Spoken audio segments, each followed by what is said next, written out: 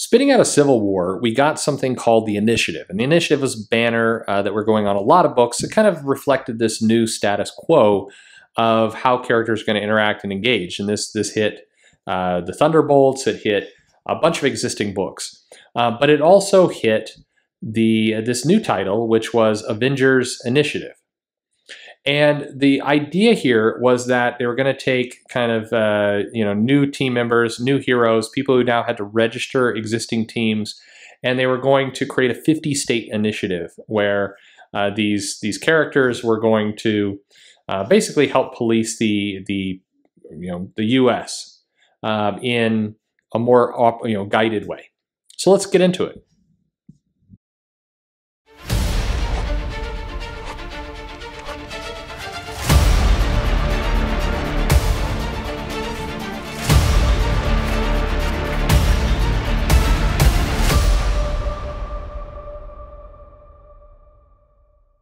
Hey everybody, this is Perch. Going through every Avengers #1, every Avengers relaunch, and we hit the Initiative. And this is an interesting book written by Slott, Stefano Castelli on art. This was an ambitious book because the premise here is that you've got superheroes all over the country, tons of them everywhere, and they're going to get organized into kind of training and camps through the Pro Registration Act. Things like the New Avengers were outlaws at the time, people like Luke Cage. And Spider-Man was having to, run against the law. But these were the government-sanctioned, we're going to make them great heroes plan. And so it was an opportunity to not only catch up on some B heroes, C heroes, people you hadn't really seen before and give them a time to shine in the spotlight, but also a chance to bring in some new characters that we hadn't seen. Now, the backdrop of all this, of course, is that the secret invasion is looming, so some of these characters are not who they say they are, that there are Skrulls in the mix, and also that it was going to be very, very dangerous. But this book was aimed at a different audience. It's not a core Avengers audience. It was really like a kind of a Young Avengers type before Young Avengers happened. It was designed to put the spotlight on some new people and build up some new IP. What's interesting as you go through this is there was a lot of really good characterization done by Slott that, in 5 years later, these characters are largely, vanish, disappear. Many of them were just murdered off in Avengers Arena, which we'll get to for no apparent reason. But you see some real care in building these characters. So we get to the issue kicking right off, right in the heart of the action. It's the Gauntlet in Baghdad. And he is working with the troops in a military operation to basically, help America and defend people, from the military side of the world, which was a nice way to look at it. But he's recruited by Harvey, Secretary. I've never, all these years, Gyrnch. I've never been completely 100% sure how to pronounce his name. Anyway, he's recruited to head on into the U.S. to help train this new superhero army. And so right off the bat, it's like this comic is going to be more of a superhero via military operation. We then get introduced to some characters. The first is Cloud9. Basically, these kids, they've got powers. They don't really know what to do with it. And they're getting kind of rounded up by the other heroes. You need a license. You need to do this the right way.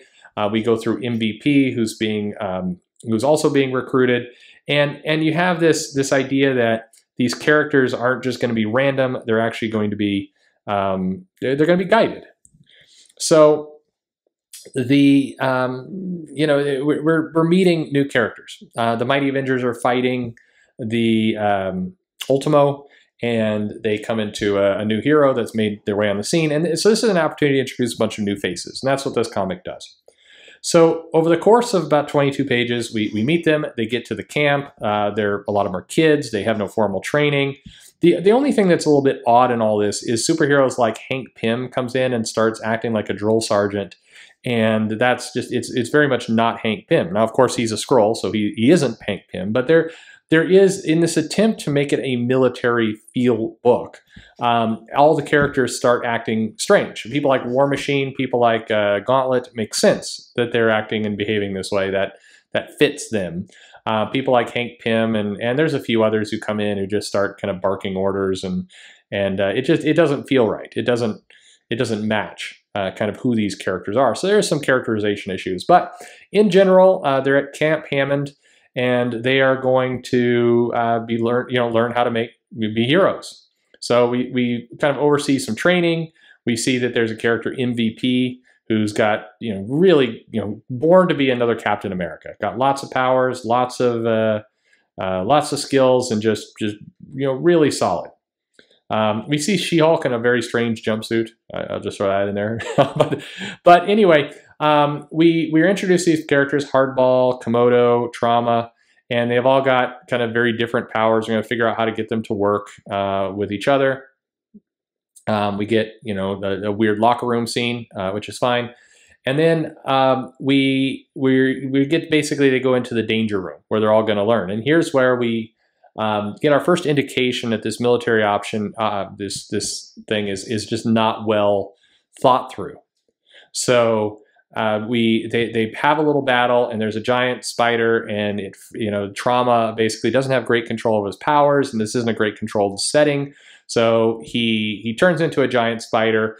This freaks out, the character here, and she proceeds to fire randomly, blow the arm off of Komodo, and also kill MVP. That basically a blast goes right through MVP's head because she's just firing randomly. Cloud9 has frozen up, and it's an exercise gone terribly wrong, and it's everywhere. Trauma did the wrong thing, used his powers wrong. This character was bad. There's deaths in the mix, so we immediately get the stakes of this is a broken problem. This camp was put into Stamford, which was the site of the Civil War explosion, and now we've got a death on the hands. These characters are clearly not ready for what they're trying to do. This is why the point being made here is this is why training is important. But Armory, who shot and killed MVP, is basically surgically operate on her to take away her weapon because she wasn't ready, and they sent her out. And they're going to now cover up this death. So the other part is that Gyrnch is basically saying we can't have any negative publicity here. So this kid who just died, we're gonna hide it. We're gonna cover up. That's going to put another level of pressure onto these heroes who are just not equipped of how to deal with on any of this. And so we're automatically setting it out with there's something rotten at this camp. And now they've got a big secret, and somebody has died.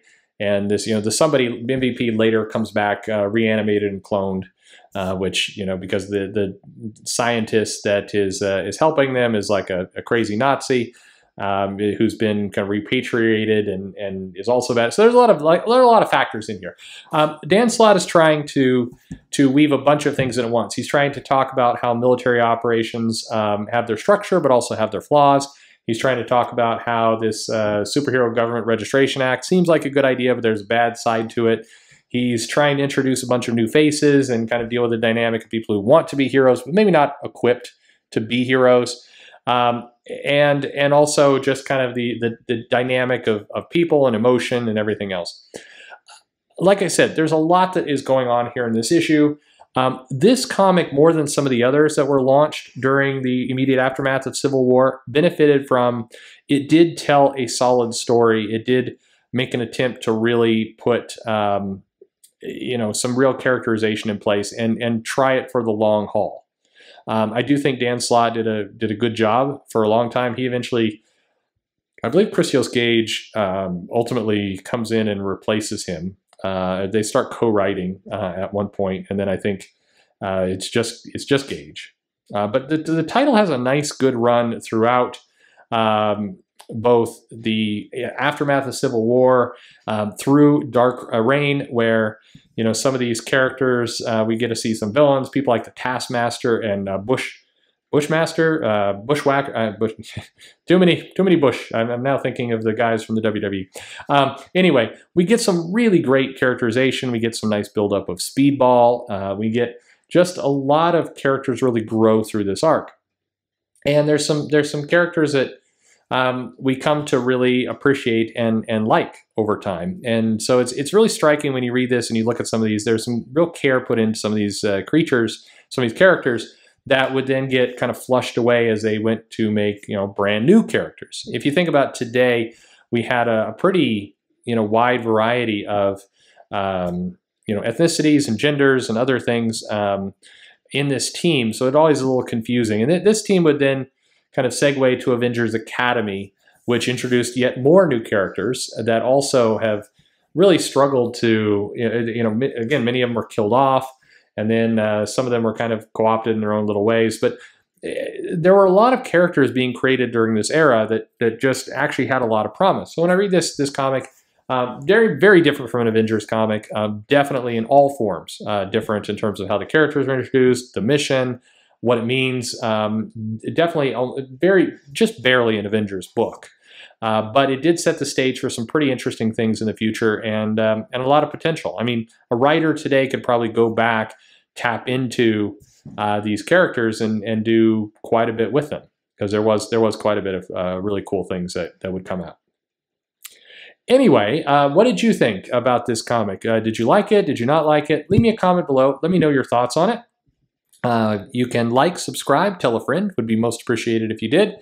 Otherwise, follow me on Twitter at Comic Perch, and thanks for listening.